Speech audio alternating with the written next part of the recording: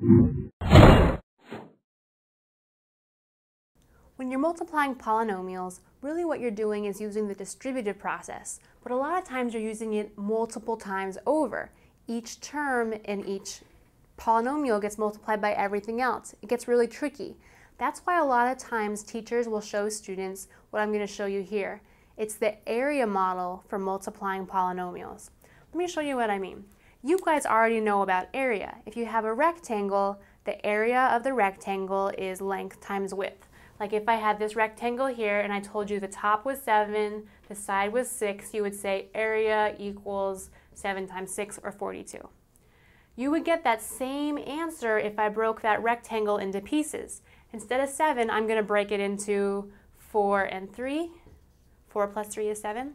And on the side here, I'm going to make it 1 plus 5. Now I have 4 different rectangles, and when I find the area of each little chunker, you'll see they add up to 42. Here's what I mean. 4 times 1 give me this little area. 4 times 1 is 4. 3 times 1 is 3. 4 times 5 would be 20. 3 times 5 is 15.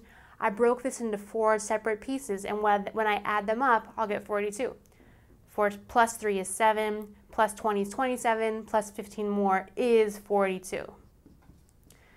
So what that means is that I can use this idea of broken rectangles to multiply binomials. Here's what I mean. I could do the product x plus 3 times 2x plus 1 by writing it as a rectangle. I'm going to call this top x plus 3. Notice my drawing isn't to scale, but that's okay. I'm just going to have my products be in here. 2x plus 1. Going to be my side lengths.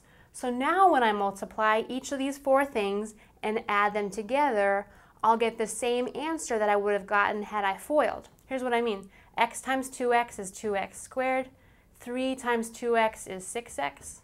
X times 1 is x. 3 times 1 is 3. So when I add those all together, I'll get 2x squared plus 6x plus x is 7x plus 3.